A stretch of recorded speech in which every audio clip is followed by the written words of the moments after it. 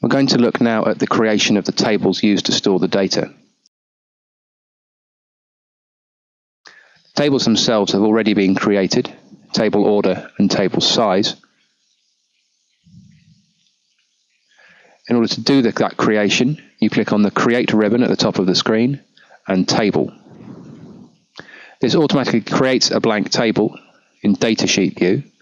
Going into Design view will ask you to save the table, type in its name, this just as an example.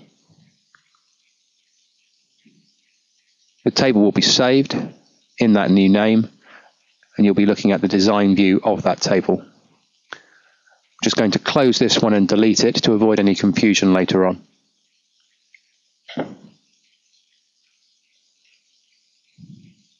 Now going into the order table in design view, we can have a look at the fields that have already been created. The ID field that Access created for us has been renamed as Order ID as an auto number.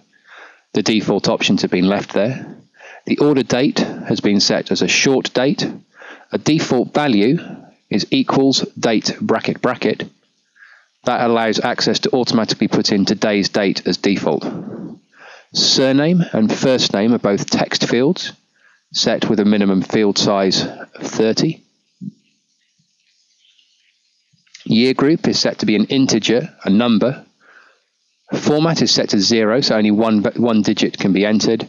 And a validation rule of between 1 and 7 ensures that no number above that or below that can be entered, and the input mask of 0 prevents anything other than the digits 0 to 9 being entered. Tutor and size required are both set to have a field length of 3. The format for both should have a greater than symbol. This ensures that all text is capitalized whether it's entered in that format or not. Price of shirt is a currency field. The default value here is set to be the price of the shirt, $19.99. In the size table, just requires one field. The sizes of the shirt, set to be a text field, 3 characters long, and just as its friend in its other table, the format is set to capitals.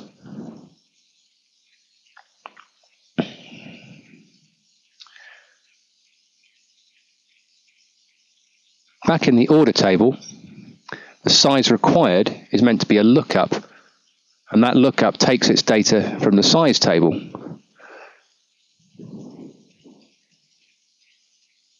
Which has been entered there. It will automatically put itself into alphabetical order, and it's very difficult to keep it in S, M, L, XL, etc. The options to make it look up the table are there: a combo box or a drop-down menu.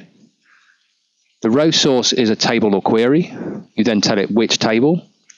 The bound column is which column in that table contains the values you want to store, in this case, column 1. The column count allows you to display more columns if there were any to aid your selection. In this case, there aren't any, and we only want to see the first one. List rows 7, because there are 7 rows to select from. We also set limit to list to be yes, which makes it impossible to select anything else. We can now see from the records that have been selected there, as we tighten a new record,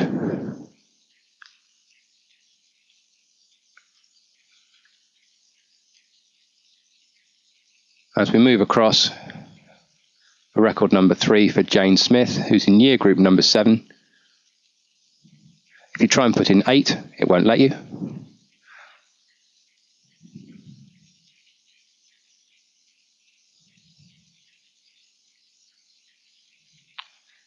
Her tutor group, which has been entered in lowercase, but because of that greater than sign goes into capitals, our drop-down menu is there.